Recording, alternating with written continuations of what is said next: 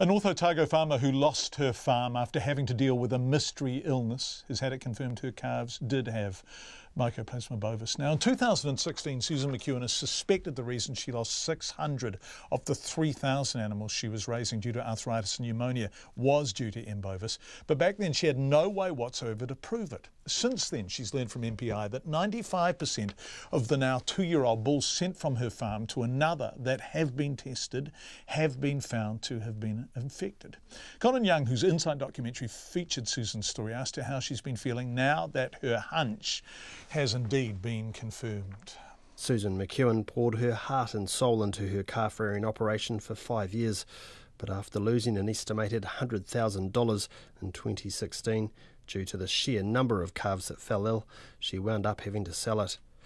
She was kept on as a farm manager, but in May she was let go and is now making ends meet, taking cleaning jobs around Palmerston.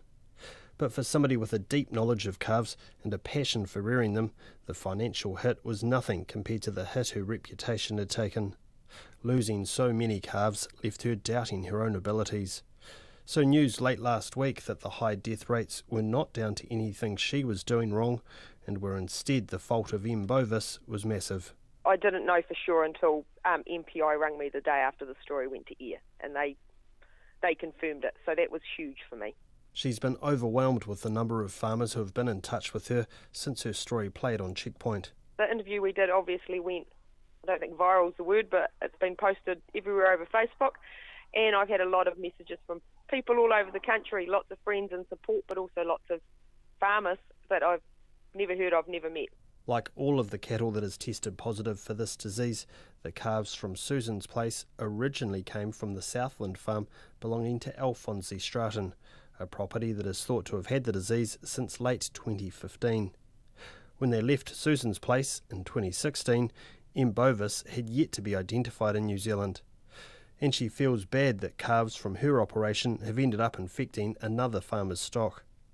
She's keen to use her new profile to share her experience with others who are only now going through what she did 2 years ago.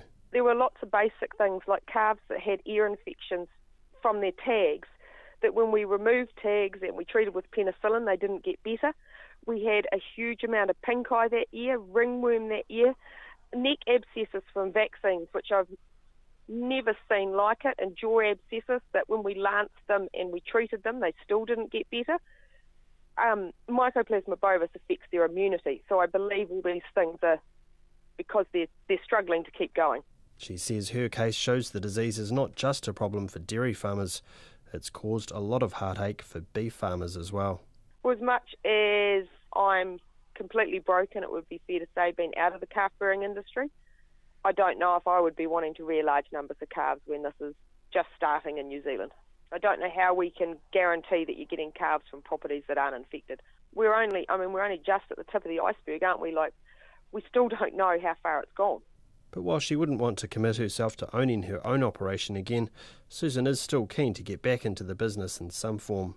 I've been offered a few jobs calf rearing in the last week since the story went to air, and I would definitely rear calves again. That's what I want to do. I think that's what I was designed to do. But I'm pleased I'm not doing it on my own accord. A spokesperson for the grazing company Susan was rearing the calves for, Graze Care, says while 216 calves were sent from her place to the farm which has subsequently been declared to be an infected property, it was not aware if any of its calves had tested positive for M. bovis. The spokesperson declined to be interviewed. As a part owner of the now 2-year-old bulls, Graze Care will be compensated by MPI once they are culled. But because she only owned the land they were grazed on, Susan will not receive a cent from MPI for her losses in 2016. MPI says it's not able to comment on individuals' cases. For Checkpoint, ko Colin Young tēnei.